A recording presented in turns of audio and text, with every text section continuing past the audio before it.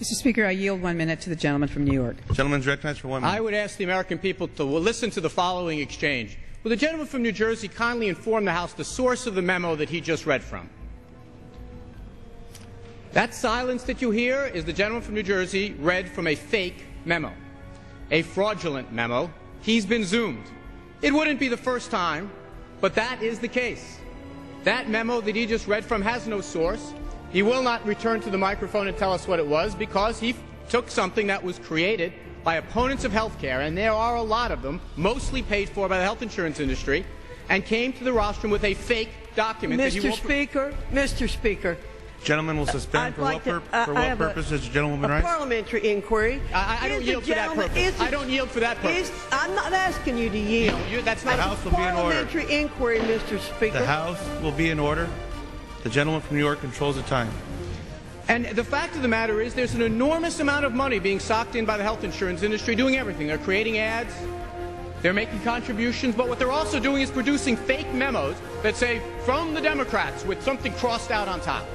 But the fact remains here that there is no reluctance to talk about the real CBO score, $1.2 trillion of savings for the American people. That's the fact. That's nothing we're hiding from. Gentleman yield? I will yield, if only for the purpose of telling us the source of the document.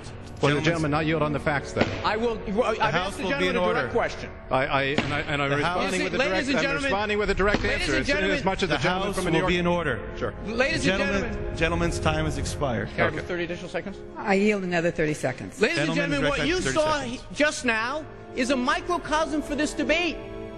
A real piece of legislation that for a year we've been working on, and a fake document they won't even give the source for. We're going past that. We're not going to wait till Thursday to do it either, I say to my colleagues, or Wednesday. We're going to do it when the bill is ready to be passed. Because we've debated this thing for a long time. We're here to solve the problems of the American people, not quote from fake memos. I gotta tell you, these are two of the most cliched hackney assessments of this thing. One, that this was not a good process. It went through 5 committees, the most open process I can imagine. Every single Republican amendment was considered. We all discussed it. We've discussed it on these shows. This is not a proud day for America. This is how process legislation works. Secondly, this idea that we are not losing jobs because 20% of every dollar we spend goes to health care is just wrong. All of our money isn't going into payroll now, it's going into health care. When a car plant closes in Michigan and moves to Canada because it's $7.25 more an hour to employ someone in Michigan, tell those workers that health care is not related to the economy. We are anti-competitive because of this health care problem. And to not realize that ignores even the Republicans at that table at the White House. We had to solve this problem if we were going to fix the economy. Health care is related. Education is related. Sure. So many things are related. But look, we are in a great recession.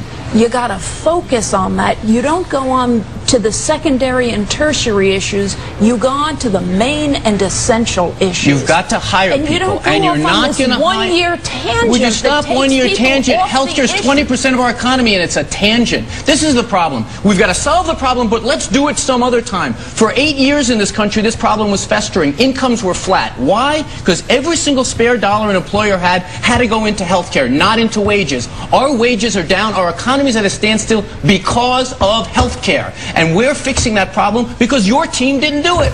Sometime this morning with the regular mail, there was a threatening letter with some white powder in it.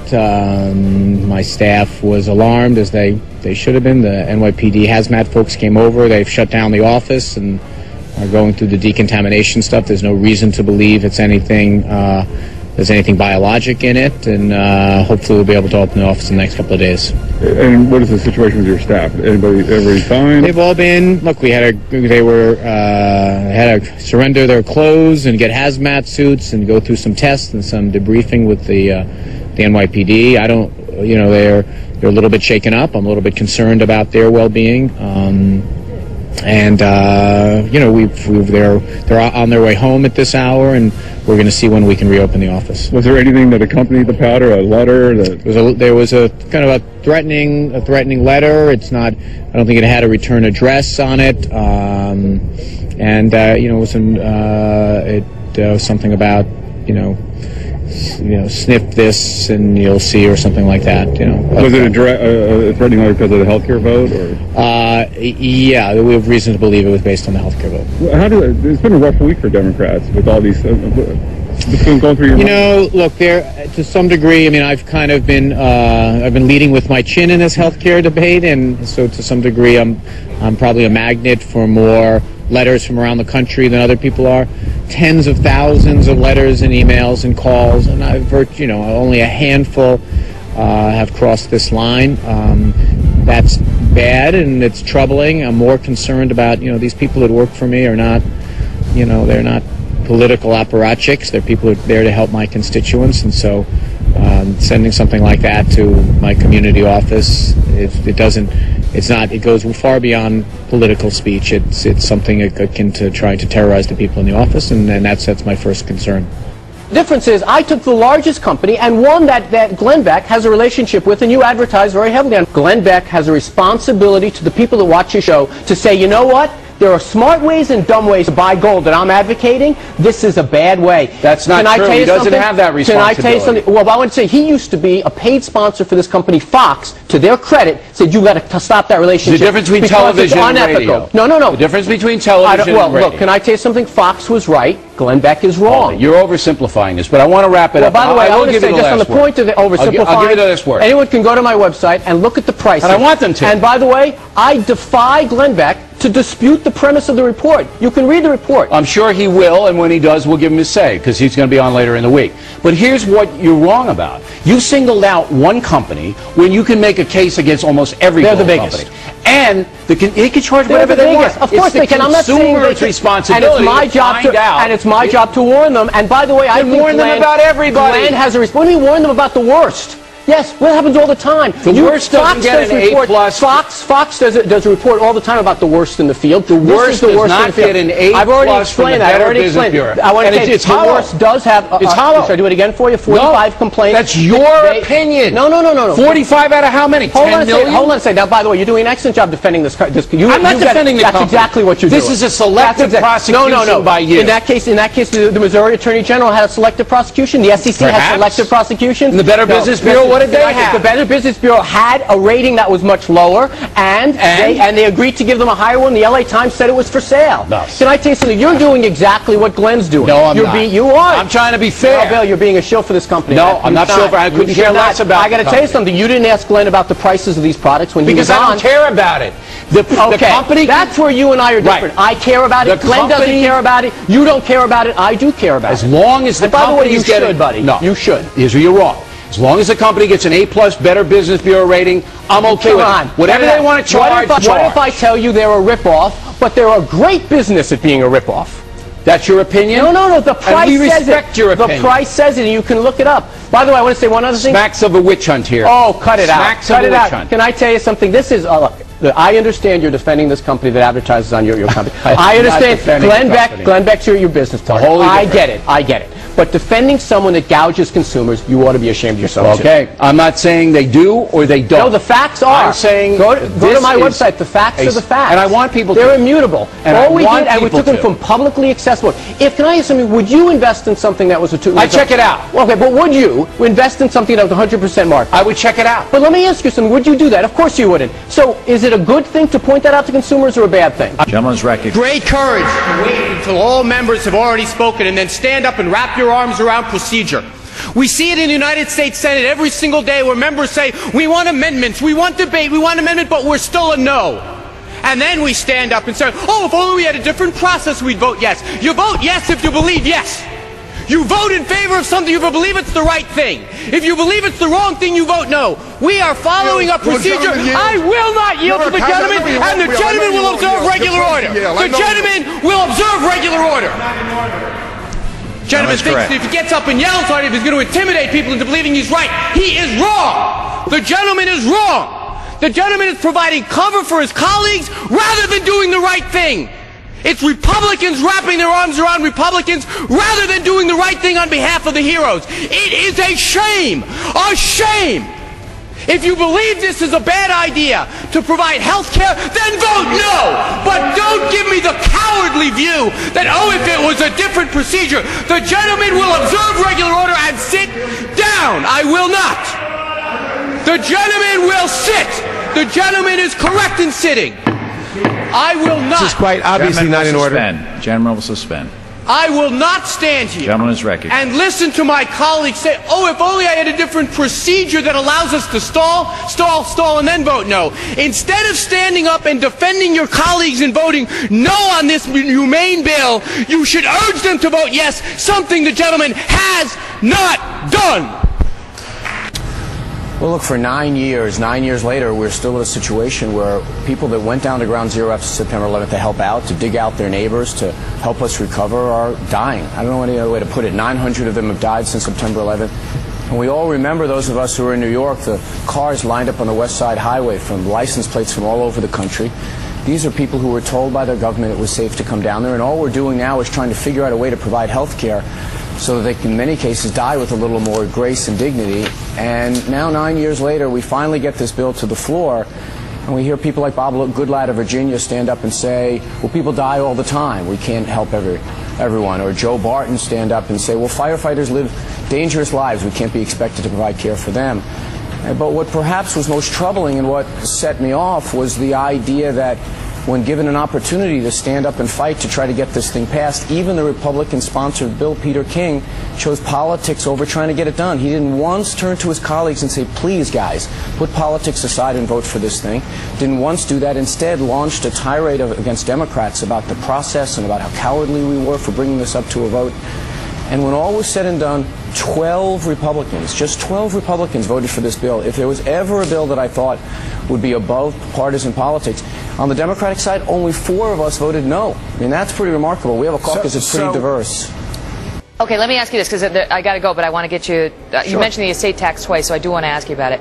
The argument from the other side is that it's a morally corrupt tax. That, you know, if I don't have a $5 million estate, I'd like to someday, but if I work all my life and I pay my taxes on my income, and then I die and I want to pass on what would be great if it were a $5 million estate to my kids, why should I pay the government again? Why should there be a 35 or 45 or 55% tax on that again? You aren't paying anything in that case because you'll be dead. The estate is, and that's less for my children. Well, the only question is, look. No, you're not answering my question. How is that fair? Megan, you're going to have to let me answer the question. We're going to have a conversation that gets us anywhere. Go ahead. The only question here is not whether or not there should be a tax on that. The question is where the limit should be and how much should be withheld. No, I'll ask the question and you're not answering. Just tell me how is it fair? Ready? I am. So the question is, at what level should it be taxed? Some people around here think it should be higher, some people should be at lower.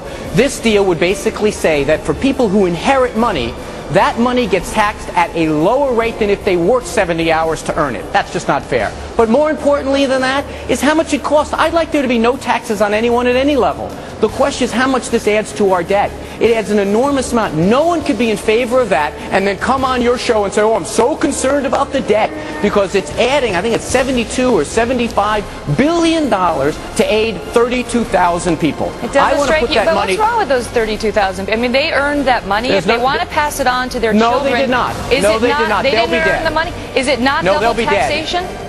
Those people will be dead. The only people we're talking about are people who inherit money.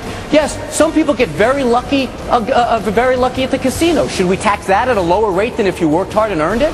Well, it's different from double taxation, where one person earns it and pays taxes on it, and then their offspring has to pay taxes again. Now you're not answering my question. Yes, I am saying that I see a distinction between your analogy and the question I raised. Sean, this is your show, not mine, but let me ask you a question. Do you believe that we should have taxes at all? Congressman. Yes, you do. So it's just the only disagreement is should the middle class be lower or should wealthy people be lower? I believe the middle class should be lower. The only question is, you feel justified in taking 55%. I think that number and percentage is too high. In that case, I would cap it out. You feel justified in borrowing. You feel justified in borrowing 40% of that, then, don't you? No. You feel justified taking 55% of people's money. You want to borrow for Rupert Murdoch's tax break, don't you? Excuse me. I don't. Listen, I'm telling you. You want to borrow that money? Listen, we pay 55% people in York District, and then you take a sledgehammer and tell them they're selfish. If you give a tax cut to Rupert Murdoch, we've got to borrow the money to pay Rupert Murdoch's tax break. Do you want to do that? Listen, thank God. You know why for Rupert Murdoch? Rupert Murdoch is a job creator. Rupert Murdoch is a taxpayer. So Rupert Murdoch donates to charity, and more than you do, Congressman, based on your salary. He's a very fine man. He's a very fine man, but that's not the question. The question is, you want to give him a tax cut and borrow it from my kids. Yeah, no deal. You know what? Thank God Rupert Murdoch created a job for me so I can tell you that you're taking way too much and spending too much of the taxpayers' dollars. But if you are conservative and you believe in smaller, less intrusive government, you've got to take a wild philosophical bank shot to get back into supporting this bill. I don't even know how you do it. I really don't know how you can ever say you're conservative believing you should have this much of government involvement in a medical decision and a conversation. And I do have to say this. I know we read the Constitution that first day we were here, and I'm glad we did. You have to also basically say, if you support this, you don't believe in a right to privacy for at least one half of the country. And that's the bottom line. Now, some people don't. Some people believe to this day, and you know the right to privacy is my lawyer friends or people who were lawyers and portraying lawyers. The fact is that there is not explicit right to privacy. But I think most Americans of all political stripes believe there's a basic right to privacy. Is there anything more basic than your body? Is there anything more basic privacy there? Well, not according to many people. And that's the conversation here. And if you're on the side of those saying, you know what, I think government should have a limit on where they go, I think there should be a limit beyond which they should not pass, this means you do not support this bill. Bottom line, if you believe there's no limit, you can go anywhere. You can get into any personal relationship the government wants to get involved in, they can. We've got a bill for you, and we're going to have others. But I have to tell you something. I would say to my colleagues and friends that if you're going to wring your hands and gaze at your navel about how we reduce regulation in this country, how we get government out of business, try being the business of healthcare watching this debate. Try dealing with an emergency room a situation where a woman is coming in there and the doctor is saying, you know what, I believe this is a medically necessary procedure, I want to do it, but wait a minute, I got to go through this first. I got to go, and someone get C-SPAN 9 tapes back for me so I can see if I'm allowed to do it. There's too much government regulation in this. And I think the best thing to do is we should say, let doctors and their patients make these decisions. And as far as I remember listening to healthcare debate, so did my Republican friends way back when, last week. Clarence Thomas's spouse can earn money any way she wants and be free to speak on anything. But the question becomes, does that income to the household present a conflict for Clarence Thomas? And so, we've started a website, conflictedclarencethomas.com, where we've put all of these documents up, and it's pretty clear that Justice Thomas should recuse himself from the health care reform debate, at least because it's clear his household is benefiting from one side of that debate. Benefiting financially because she would not be getting the income that she's getting from these ideological groups if it were not for her perceived influence on her husband? Exactly. As a matter of fact, she goes as far to advertise that and to talk about the idea. She makes fun of the idea. She says, oh, yes, I've got a great deal of influence over these proceedings. And remember something, her organizations are raising money by saying, if you give money to me, we're going to try to stop a health care reform from being implemented. Well, she returns home to Justice Thomas, who has to make that decision, and probably in the next less than a year. So we're pressuring him to recuse himself. To me, it's a pretty clear case of the law that he should. And of course, there's no way to force him to do it except by shame. That's right.